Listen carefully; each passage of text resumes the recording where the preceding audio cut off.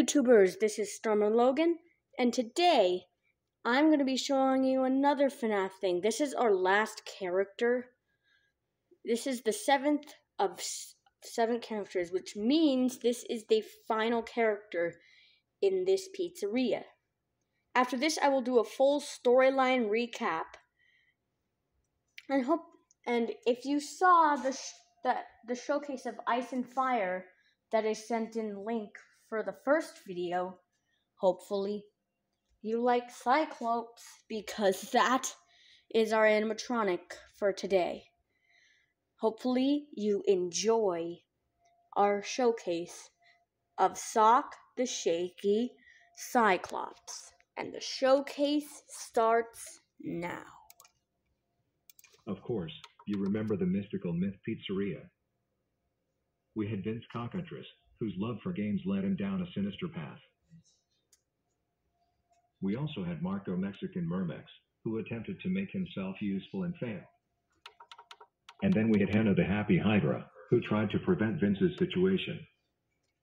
And then we had Gwendolyn Googly Gorgon, who attempted to investigate her friend's decommissions. And then we had the Siren Squad, who had a big accident when they least expected. And then we had Hayden Amphitheater the Angelic, who took offense violently. Now we have our 7th and final character. And this character is Sawk the Shaky Cyclops. Sawk was designed after the strong and shaking sentient, the Cyclops. He was given a bright yellow color scheme to make him appear more friendly to the kids. Sawk's role up on stage was that of the congo player. He would bang his drums while the others played their roles. Sawk was admired by all the guests. And not just for his cool drums, either. Sawk would make the kids happy by joining them while they hit a piñata. He would hit the piñata with his club. So, overall, Sawk was considered polite and kind. Sawk was pretty popular amongst all the guests.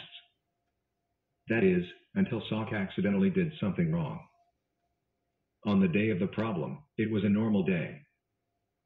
Sawk was having fun hitting the piñata with his club.